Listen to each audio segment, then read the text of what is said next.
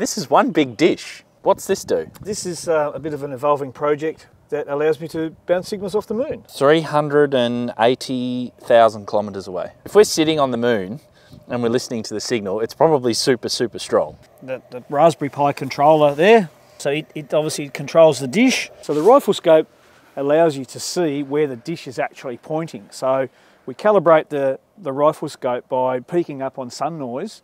Once we've got optimum sun noise, we then very carefully put a welding lens over the front of the rifle scope and adjust the rifle scope so that the crosshairs are pointed exactly at the sun. So then hence we know then where the dish is pointing. Once we know where the dish is pointing, we can then calibrate the tracker on the moon. So if we align the dish onto the moon and hit calibrate, basically then the tracking software knows where we are and it knows where the moon is and it'll keep it all tracking.